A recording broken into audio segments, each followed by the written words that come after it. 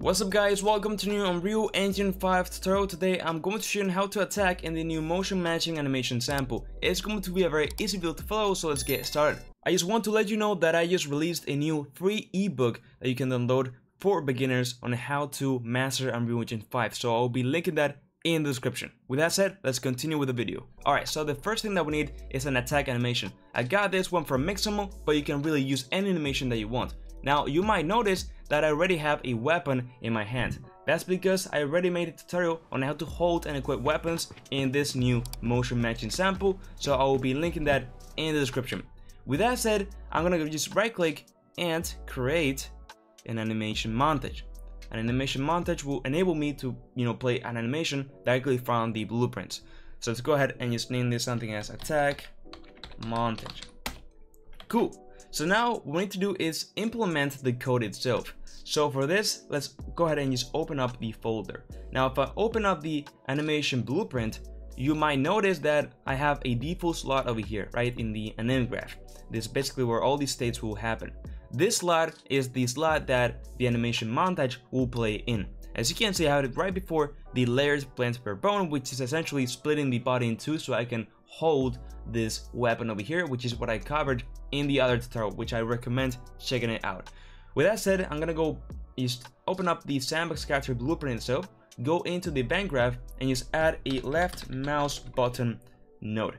So basically when I press my left mouse button, we will do something. In this case, we want to play an animation montage. So we can use this play anim montage node, and I can just go here and select an animation, right? So let's search for attack and we can find it over here. Now you will notice that when I go and press play and attack, everything is bugged out. First of all, it's very slow, and then also you can see that it's kind of animating like half the body. Looks very weird, right? So the first thing I have to do is to polarate into two. As you can see now, it looks way nicer. And then the things that you will notice that if I take out the layered blends per bone, thing that I made, it will look like this, which is how I actually want it to look, right? Maybe it's actually also a bit too fast. Let's put like 1.5, right? Yeah, that's a bit better.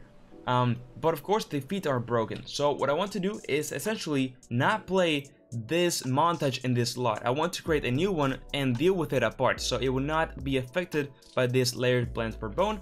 And then also split the body in two so the feet look correct. So in order to do this, what I'm going to do is go into the anim montage itself and go into the slot option over here and go into the slot manager. This will open up this window over here where I can create a new slot. Let's name this upper body, as simple as that. And now on this default slot, I'm gonna go and select the slot name to be the upper body. Save it, close it, open this back again, and you can see that now it will go and animate back again, and we have the upper body slot group, which is really cool. So that means that now I can go into the animation blueprint, and right after my layered blend per bone, I can add a slot, which I'm gonna select the default, go to the details panel and change it to be the upper body. Now as you can see, the slot, okay, when I press play, will play in the other part. And as you can see, I'm still holding the weapon, which is really nice. With that said, I'm gonna go ahead and just copy this bone, paste it over here, and this means that now I can split the body in two. So I'm gonna just play the upper body in the blend process over here and do a quixel pose, and I'm gonna put locomotion. Okay, that means that now I can just right click, put locomotion, not this one but the other one, and this quixel pose will be essentially saving everything in a variable, let's say, right? So I'm saving this and I'm gonna use it here, and also I'm gonna copy and paste it and use it here. So with that said, you will notice that if I open up my skeleton and go into the spine 02, I can copy the bone name and paste it and replace it over here for this second layered blend per bone. And what we have done is split the body in two, right? From the spine 2 downwards and upwards. In the lower part, we're playing the normal locomotion, which is saved on a variable here, and playing the slot for the montage. And in the base pose, which is essentially the lower part of the body, we're just playing the locomotion itself. So now when I press play, you can see that I'm having the animation as normal, and I can go ahead and attack, as you can see, and everything will just work. So we just got one last thing left, which is to add an attack, right? an attack, let's say a system. So for this, let's go to the blueprint and add a sphere trace by channel. Now what I'm going to do is wait a few seconds, let's say like like a whole second. Oh, let's wait like 0.3 seconds or 0.2, right?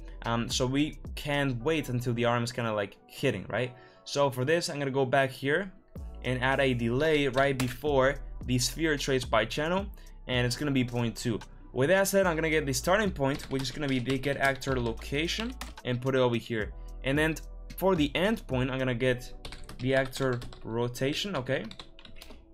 And I'm gonna get the forward vector. So I'm gonna get the direction that the actor is looking. Then with that, I can just multiply this and add a float, right? And let's say like 300 units forward, right? So I have a distance. Then I can just add these two nodes together and plug them into the end, put a radius of 15, and just put it in for duration so I can see it. And now when I go ahead and press play, you can see that we have this kind of thing being applied when I attack, which is really cool. Maybe we could wait a bit more with the delay, like maybe like 0.5 seconds or something like that.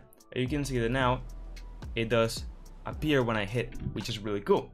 And last thing left is just to get if we have actually hit something with the branch, right? And then we have this out hit, which if we break, it will give us all these properties. So I'm gonna get the hit actor and apply damage, right? And let's put like, I don't know, like 15 or something like that. Now of course right now we don't have a health system, but if so, it will work if you were to hit an actor. It will apply damage. So that's it guys, if you found this video helpful, I would really appreciate it if you could like the video and subscribe to my channel. I have lots of Unreal Engine 5 videos sent to those, so check them out. Join my Discord server, check out my ebook, follow me on my socials, and now just, with all I said, bye.